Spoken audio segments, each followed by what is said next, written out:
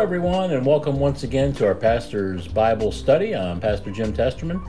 With me, as always, Reverend Richard Y., Reverend Trey Wooten, and Reverend Adam Lewandowski. We're going to be going through the Gospel Project.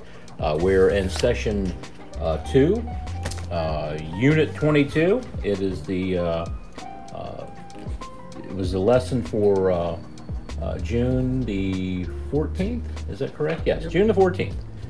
So we're going to be going through Mark chapter 5, and we're going to be looking at the woman who had the issue of blood for 12 years and Jairus' daughter. But before we get into God's Word, I want to go to the Lord in prayer. So let's pray.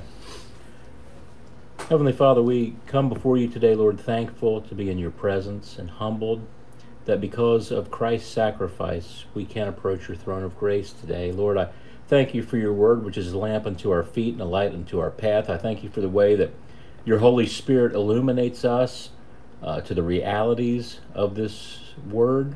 I thank you that you have revealed yourself to us through Jesus, through the Bible. And I pray, God, that during this time that you will help grow us. I pray for everyone that's listening or watching this video, that your Spirit will be with them and help them to take in the truths that you're going to reveal. Help us to understand more about you. Help us to understand a little more about ourselves. And I pray, God, that as we study your word, that it would change us just as you promised it would. We pray all these things in Jesus' name. Amen. Amen. So who would like to read? We're in Mark 5, and the background passage is 21 through 43, but our lesson starts in verse 25, and the first section goes to verse 29. I'll go ahead and read this and get us going. All right, here we go. I'm on the wrong page. All right, so Mark chapter 5, beginning in verse 25. And there was a woman who had a discharge of blood for 12 years, and who had suffered much under many physicians, and had spent all that she had, and was no better, but rather grew worse. She had heard the reports about Jesus, and came up behind him in the crowd, and touched his garment. For she said, "If I touch even his garments, I will be made well." And immediately the flow of blood dried up, and she felt in her body that she was healed of her disease. Wow. Now, the part that we miss, the part that the first 4 verses before that, we see Jairus come up to Jesus, and he says, "My little daughter is at the point of death. Come lay your hands on her, that she may be made well and live." And then it says, and he went with him. This is one of those stories that has a sandwich structure where it starts in one direction and then goes in a different direction and then comes back to the original direction. Jairus was a very wealthy, prominent man. He was probably the head ruler of a synagogue. That's a big deal. And Jesus has just gotten done healing a man that was possessed by a legion of demons. Prior to that, the disciples are out on the sea, and a huge storm comes up, and with his voice, he calms the wind and the waves. So what we're seeing here in Mark is like this miracle fest. Jesus' reputation is growing. More and more people are hearing about him, and more people are starting to come to him as a result of that. I like in here, if you read too fast, you miss it, but it says in verse 26 here, she had spent everything that she had and was not helped at all. It just got worse. Mm-hmm. So that's a great analogy for the gospel. Oh, yeah. You can go through life having an abundance of worldly possessions, material things, but none of those things are going to amount to a hill of beans in the end. The only thing that truly matters is the gospel, what Jesus did and what he's doing now, and your salvation. That is what's going to heal you ultimately. I think we mentioned in here before that people, us and many people, a lot of times things go wrong in our lives and we try all these other things, and we forget to go to the one thing we need to go to, and that is Jesus first. Amen. In prayer and asking for his help. And when you mentioned Adam, says she spent everything, but then the next sentence says, having heard about Jesus. So we don't know when she heard about Jesus. We don't know if she heard about him before she spent all this money on the doctors trying to get healed, or if she heard about Jesus somewhere along in that path, and then she thought, oh, Jesus, he's coming to town. And what's interesting about this too is that she, like the story or the verses we talked about last time with leprosy, you know, she was outcast because she was supposed to stay away from people. She was supposed to be confined somewhere else, sheltered somewhere else, and not out in the open.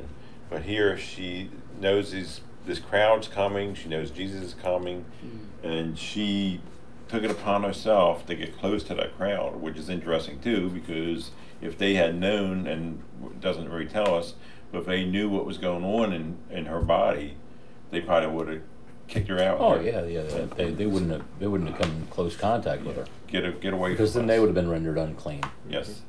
So, you know, people that are suffering or they're outcasts, they need to hear about Jesus. It says later on here that before anyone comes to Jesus' faith, they must first hear about him. So again, we don't know when she heard about him along this path, but she realized she needed something. Nothing else is working. I don't know if she was looking at this as the last resort, or if she just heard about Jesus, or it's the first time she's seen him. Maybe you know, it's the first time he's been in this particular area where she was, and she thought, well, it's either now or never. If I can touch him. Yeah, she had reached, well, both, there's so many comparisons here. Jairus and the woman had both reached a point of desperation. There's nothing that says that Jairus really had faith in Jesus. I think that he probably heard, just like the woman did, and he said, hey, what have I got to lose? You know, Jesus had been accused of heresy. Now, if you know, Jairus was the ruler of the synagogue, it says a couple times in here. Then came one of the rulers of the synagogue, and it says over here in verse 38, they came to the house, the ruler of the synagogue. So they make sure, you know, that God makes sure that he lets us know who this guy is. Jesus was a very controversial figure because he spoke truth, and he confronted the religious leaders of the day. When we read the Bible, we don't see Jesus confronting sinners in a harsh way. He says, you know, hey, go and sin no more. He tells them, you know, what you're doing is sinful. Stop doing what you're doing. But he always expresses grace to them. With the religious leaders, the hypocrites, he rebuked them. I mean, he's got some harsh words for the religious leaders. So for Jairus, it's almost like the Nicodemus thing, where, you know, Nicodemus kind of said, hey, there's something about this guy. Now, he may not have known, Jairus probably didn't know that Jesus was the Son of God, and probably wouldn't have believed it if Jesus told him that. But he had reached a point of desperation, and that drove him to Christ. And to be quite frank, well, I believe that until we, and I mean mankind, reach a point of desperation, kind of like David reached in Psalm 51, where he cried out to God, where he had a broken and contrite spirit, and he cried out for God to forgive him. It's that desperation where we desperately need grace, and that's where these two found themselves. And I think that this woman, she understood a truth that I think many people, even as believers, tend to forget, and that's that when all is lost, that Jesus is still reachable. Amen. We're never too far gone to reach out for Jesus. So when your life is falling apart, Jesus is still reachable. All it takes is to reach and find him is hearing his call, just looking for him, calling out to him, and asking for help. You figure, so in this story, and I think it's cool because Jesus he's on the way to do one miracle, and as God, he has such authority and power that while he's on the way to do one miracle, he does another miracle, and then continues to the next miracle. And what's cool about that too, it just kind of shows, God's, I guess, his omnipotence and his sovereignty, because she came up behind him in the crowd and touched his clothing. Yeah. Okay, so she didn't come at him from the front. Mm-hmm. He didn't see her coming, but he did. Yeah. Oh yeah. You know what I mean? Yeah. So it just shows God's unlimited power there. That's right. When someone's coming up to you, just touching your clothes, and they're healed, Right. without even looking at her. Yeah. I think that's really cool. It is. Some of the scholars on this passage, when they write about it, they question, why was it that she actually reached out and touched his clothes? Mm-hmm. And they say it could be an act of humility on her part as well, because she didn't want to stop him in his midst, where he was heading to where he's going. She knew he was probably busy. Mm-hmm. So she didn't want to say, "Hey, Jesus, will you stop? Will you heal me?" So she figured she'll reach out and touch his clothes, and that's when she realized that at that point she was healed as well. Well, and she had faith. She said, if I just touch his clothes, I'll be made well. Yeah, there were superstitions back in those days that if someone was righteous, if there was a prophet, that if you touched their clothing or if you were even in their shadow, that you could be healed. So she had what I would call an infantile faith, and we all have that at some point. Some people never outgrow that. Some people never mature in their faith. They always have an infantile faith, and faith is faith. So I'm not saying that's a bad thing, but I'm saying that as believers we need to continue growing. She came to Jesus in faith. I believe he can heal me. She may not have known how. She may not have had her theological ducks in a row, but you don't have to come to Jesus. Yeah. How many times have we shared the gospel and people say, well, I'm not a Bible scholar. I don't know everything there is to know. Well, none of us do. Yeah. All we need to know is that Jesus is the Savior, the only Savior, and that we are sinners we are 12 years with the issue of blood.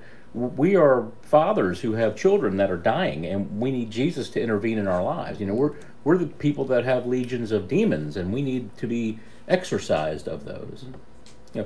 You look at the contradictions. So Jairus is rich, she's poor. Jairus is a leader, he's accepted, she's an outcast. Jairus has a family, and chances are this woman was alone. She would be barred from the temple. She would be barred from social interaction. She probably, if she had a husband, he probably left her. She probably didn't have children. She had physical ailments that may have prevented her from having a child. It is a stark contrast, but it also goes to show us that it doesn't matter who you are, doesn't matter what you've done. When we reach out for Jesus, he responds to us in grace. That makes me happy. Amen. I read this quote: Jesus chooses not to leave people in the conditions in which he finds them. Amen. And we think back about these lessons we've been going over, and I think in every one of them, it's been a situation like that, where somebody came to Jesus, they had some kind of problem, and he didn't just say, okay, well, I'll talk to you later, or right. Come back next week, or you fill out a prayer card. He changed that person right then and there. That's right. Or told him what to do to be changed, but it was because of what he told him to do. Did it to me one day. Yeah, the cool thing is, that's what I say, the cool thing is he still does that. Yeah. Every day. When someone is saved or quickened from death to life, that is Jesus intervening and coming to their rescue. Amen. And it happens in an instant. Yeah. Desperation is often a prelude to grace, and I found that in my own life. That's right. It was when I realized that I was a sinner, when I realized that I needed to be saved. There was desperation, Sure. in my heart, and hopefully that desperation will never wane in me. I mean, I'm still desperate for Jesus. And the more you learn about him and the more you grow in your faith, Mm-hmm. the more you realize the level of his grace. Right. Now, just imagine if you were Jairus, right? Like your little girl's dying. You get the attention of this miracle worker, and he immediately, okay, let's go to your house. And he starts, and all of a sudden, this lady, this outcast, this, in their society, she was throwaway. She was expendable, or I should say, disposable. She reaches out and she undoes what you guys are doing. Jesus stops. Well, is he going to keep going, or is he going to get distracted? Jairus is probably beside himself because of this. But that's what Jesus does. He attends to those who need his grace and his mercy. It was probably pretty quick, because, there's nothing in between these verses that we read. She touched him. Who did that? Mm-hmm. And basically, doing away again. Right. And so it's probably pretty quick, which reminds us that people can be saved instantly once they hear Jesus speak to their heart. Amen. And it doesn't have to wait until, I'll wait till next week or anything like, which is dangerous. It happens instantly. Right. Well, she reached out and touched him. Right. She took that. She made an effort to respond to the presence of God, and that's what we must do when we feel the presence of God. When the Holy Spirit convicts us, we have to reach out, and he will always be there with that nail-scarred hand to embrace us and to save us, and that's the good news. Mm-hmm. That's the gospel. I mean, immediately she's healed, and she feels it. Can you imagine that? I mean, last week when we talked about the lepers, and I made the comment that, Jesus did more than just heal them of leprosy. He gave them their lives back. This woman, we don't know how old she is, but she's suffered for 12 years. I'm sure that she's seen people holding babies, and, probably broke her heart. I want a family of my own. I wish I could have that. I mean, that back in those days, being barren and being unmarried, not good. Right. Those are two more customary shunnings, because children are looked at as a blessing from God. So if you're barren, it looks as if God is not blessing you. But what Jesus did when he healed her, and I believe that when Jesus heals you, he heals you completely. So chances are she was probably able to conceive a child. So she may have gone out and gotten married. She might have had that baby that she wanted all her life. She may have had a family. I mean, when Jesus heals you, you get more than just the immediate healing. There's always the add-on. Seek first the kingdom of God and his righteousness, and all these things will be added unto you. And that is a perfect illustration in my mind of that verse. With the lepers, there were 10 of them, and so they had their little community. That's all they had, but they had that group of people. She had no one, right? That we know about. She was all alone, and as it said, this has been going on for 12 years, and she was very desperate at this point. And that's a lot of people these days. They get desperate because things go wrong in their lives for so long, and they, as we read about, they hit bottom, and then they realize now's the time. They have to do something. Right. They may not know what right then and there, but they have to do something. Yeah, it's called a moment of clarity. Some people have that moment. That's in the Alcoholics Anonymous jargon. That's what they call it, where the person looks at themselves in a mirror and says, Something's I've wrong. got a problem. You know, you have that moment of clarity. And we all have problems. It may not be alcohol addiction or a chemical addiction or a food addiction, but we all have sin. And it all at some point has to be dealt with. And that moment of clarity where we say to ourselves, I'm lost and I need to be found. And we reach out for Jesus. That's a beautiful thing. Mm-hmm. She kind of snuck in through that crowd too, to touching, and without, again, unlike the lepers, that they had 10 of them together, they were a team, I guess you could say. Yeah, they had like a community of misery. But she's all alone, and so she had to kind of weave through the crowd to get in there, but she knew what she was after. She knew what she needed to get to. Well, and when we did our study on John 4, the woman at the well, we talked about how Jesus crossed all these ethical barriers, all these racial barriers, gender barriers to reach this woman. Well, this woman here did the exact same thing. If she would, first of all, she shouldn't have been talking to a man because that was just not culturally accepted. Touching him, certainly not. Here he was a rabbi, and she is an unclean person. So she is going to, in the Jewish mindset, defile someone who is righteous. What happened was Jesus took her suffering, he took her unrighteousness, and impugned to her his. That's what he does with us. So, you know, this woman, yeah, Richard, she went after it. I mean, she was tired of living the way that she lived. She was tired of suffering like she was suffering, and she was going to do something about it. Thankfully for her, Jesus did something about it for her. And her touching him did not make him dirty, but his cleanliness made her clean. Correct. Yeah. Amen. Okay. Verse 30. At once Jesus realized in himself that power had gone out from him. He turned around in the crowd and said, "Who touched my clothes?" His disciples said to him, "You see the crowd pressing against you, and yet you say, 'Who touched me?'" But he was looking around to see who had done this.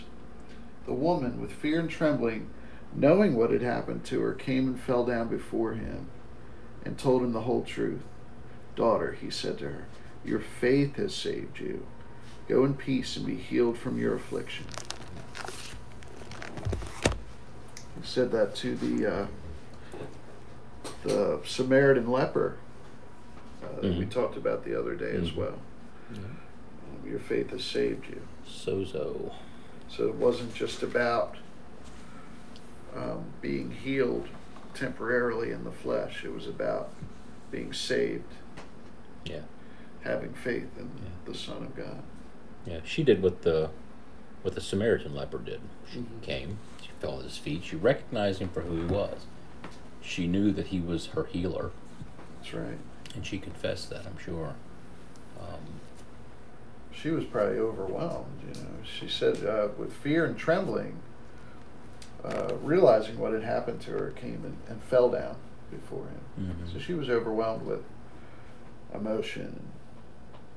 There's no doubt she was just amazed by him. I think it's probably an Isaiah 6 moment. You know, she was standing before the throne of God, and she fell down, because that's really our only appropriate response to Jesus. That's right.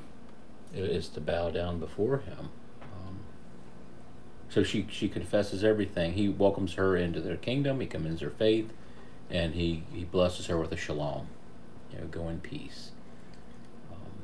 Yeah, I think it's important to point out too, in verse 34, where he calls her daughter. Yeah, daughter. And this is the only time in the New Testament that Jesus refers to another lady as daughter. That's right. Such as this.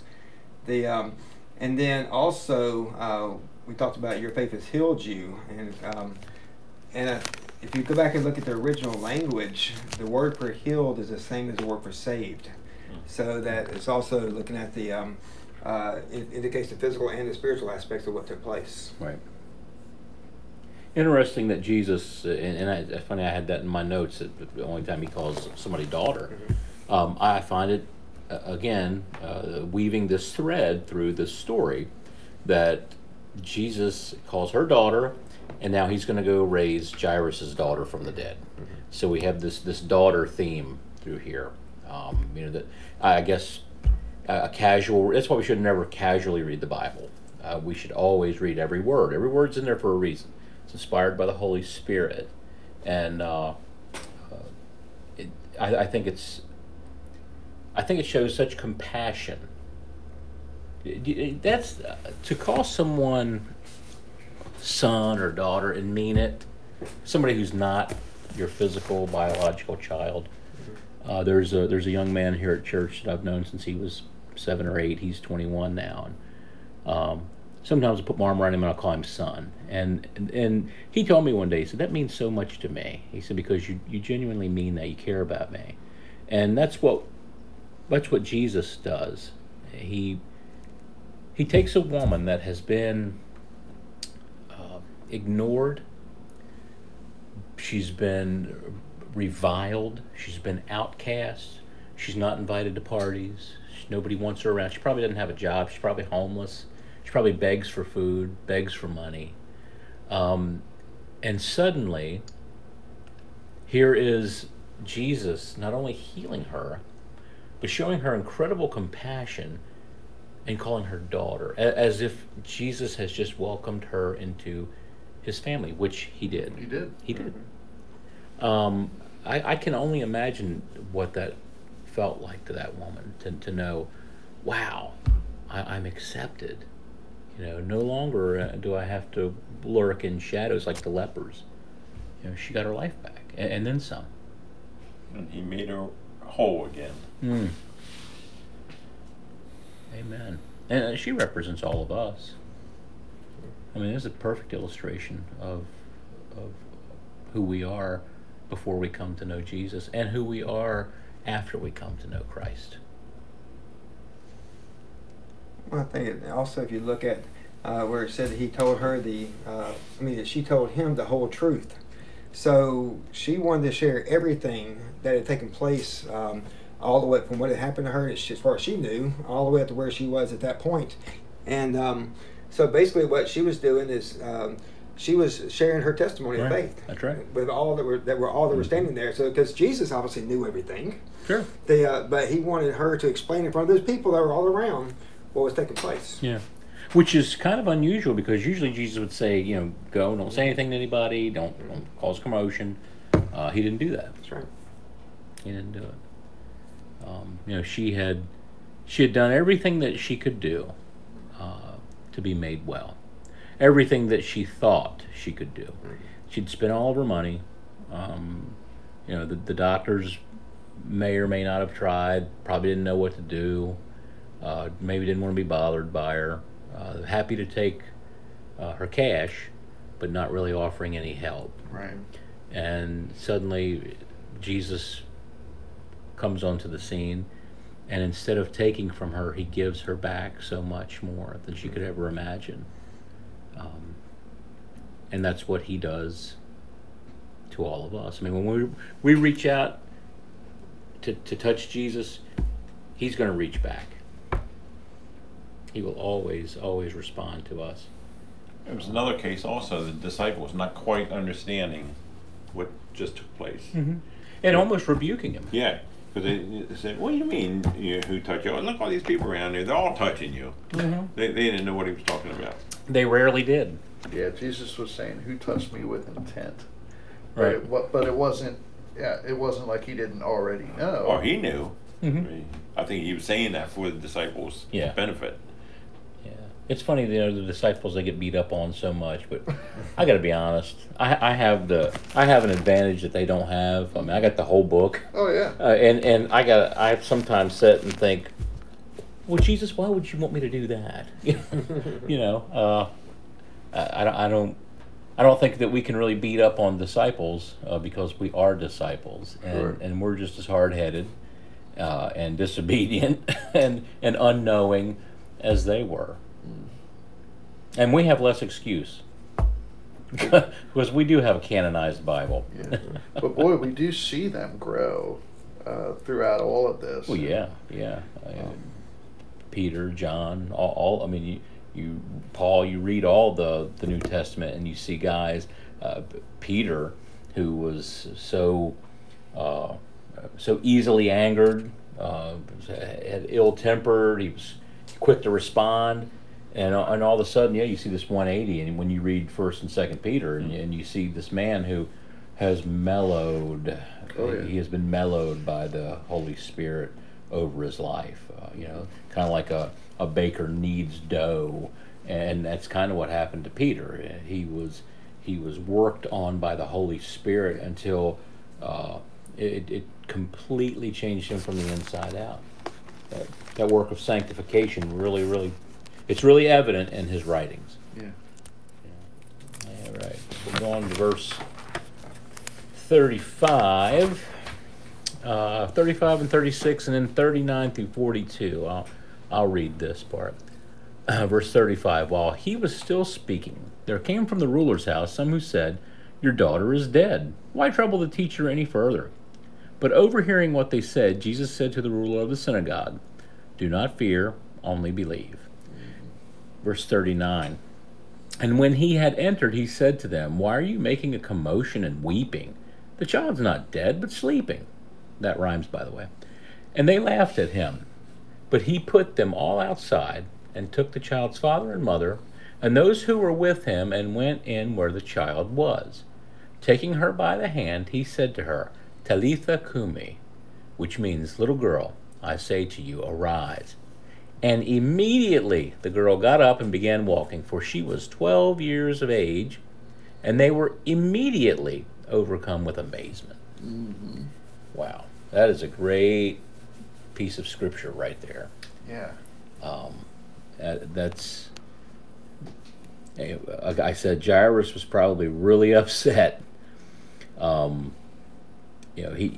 He got Jesus' attention, and then all of a sudden, here's this lady, and he's probably thinking, "Lady, you've bled for 12 years. You can wait 30 minutes more." But that wasn't Jesus' plan. Two things that struck me in these verses. One is when they laughed at Jesus. Mm-hmm. They did not realize who Jesus was or what he could do, apparently. And so when he told them that she was simply sleeping, they laughed at him. Mm-hmm. I just can't imagine somebody laughing at that point. Here they were crying out. Next second they're laughing. Mm-hmm. And I read about professional mourners. Yes, I read about that And too. People were paid to mourn at somebody's death. Mm-hmm. Yep. So some of these were probably these professional paid mourners, because why else would they go from weeping to laughing? Yeah, well, I think of Jesus on the cross and the mockers who stood and mocked him and laughed at him and scorned him. Think about how inappropriate that is. Oh, you know. Goodness. It was a different culture back then. Just you could chalk it up to culture. I don't know. People are rotten. They always have been. Solomon said there's nothing new under the sun. True. Yeah, we may have new technology, but we are the same people that laughed at Jesus. I mean, True. It's just the way it is. Yeah. Cynical, sarcastic. And you do see a lot of people laughing in funeral homes, Mm-hmm. during viewings and stuff. Mm-hmm. You can go from crying to laughing. Right. So here Jairus has this news that my daughter is dying, and then somebody comes out, "Hey, don't bother Jesus anymore. She's dead." That wasn't the most compassionate way to tell the guy, "Hey, your kid's dead. Leave Jesus alone. Hey, you don't need him now. You don't need this sideshow miracle worker. You got mourners at your house. Your kid's dead." And so all of a sudden, the desperation of Jairus gets elevated. There is an elevation and a letdown, because all of his hope's gone. 12 years, just like the woman bled for 12 years. This child is 12 years old. She had a life, and now it is gone. Jesus, I believe, responds to Jairus with a challenge. Don't be afraid. Right. He's like, hey, look, I work in my own time. I'm not on your timetable. I'm on my own timetable. I'm not going to be hurried. I'm not going to be dictated to. Just believe and watch what I do. Yeah, so, I mean, because he told me, he said, only believe. So he was basically asking Jairus for more than just a single act of belief. He wanted that, a continuous, a steady belief going. Yes. And not just believing right now, but I want you to believe me as we go all the way through this whole situation. But Jairus did not stop Jesus. He didn't say, "Okay, well, never mind. You know, I don't need it anymore." There's nothing in here to indicate anything like that. Mm-hmm. But what you just said, Jim, I read, God may not come when you call him, but he'll be there at the right time. Amen. And Martha and Mary figured that out. Yeah. Lord, if you'd have been here, my brother would not have died. But I know now, I know that even now, that God will give you whatever you ask for. But there's an old song, even when he's 4 days late, he's right on time. Remember, Alyssa Holbrook used to sing that song all the time. The funny thing is, if we want to call it funny, they laugh at Jesus, and he just rebukes them. He's like, Mom, Dad, Peter, James, John, come on, we're going in. You're going to see the power of God. So Jairus is no longer praying for a healing. Now he's praying for a resurrection. And this is where the story really comes to its zenith, I think, because we see this little girl brought back to life. She was dead. And Jesus puts his hand on her. And it's funny because Talitha Kume, some of the translators, young girl, little girl, literally it means little lamb. And I think that's precious. Mm-hmm. He calls the woman who bled daughter. He's calling this child little lamb. Little lamb, get up, come on. And she comes back to life. So in this exchange, we see Jesus giving two people their lives back, literally. One physically and emotionally and societally, and the other one a literal physical resurrection. And I think, just me, I think that Jesus is doing this as a precursor to his resurrection. And when he stood in John 11 and said, I am the resurrection and the life. He who believes in me, though he die, yet shall he live. He's trying to get these disciples to finally say, hey, we're starting to catch on here. Jesus hasn't come to kick Rome out of Galilee. He's come to free us from sin, sorrow, and death. I think that's remarkable. It is. And what really amazes me here is thinking of that little girl. Okay, she's dead. She's laying there. Jesus takes her by the hand. He calls to her. And suddenly she's brought back to life. Can you imagine opening your eyes and seeing Jesus standing there? All of us are going to experience that one day. I mean, this is a precursor to what every believer in Jesus is going to experience sometime. Because death is going to come. We're going to fall asleep. And when we open up our eyes, we're going to be in the presence of Jesus. 2 Corinthians 5:8 tells us that. I mean, that is absolutely awesome. I can only imagine what it would be like to open up my eyes and have my Lord stand in front of me. That's cool. That is really cool. Were you able to find anything that connected her 12 years with the girl's 12 years of age? I don't know if that's anything significant. I'm sure it is, but I don't know what. I think it goes in these lines of comparisons of the daughter theme, the 12-year theme. The little girl was a joy for 12 years. This woman had been miserable for 12 years. And I think that it goes back to the comparison of the woman and Jairus.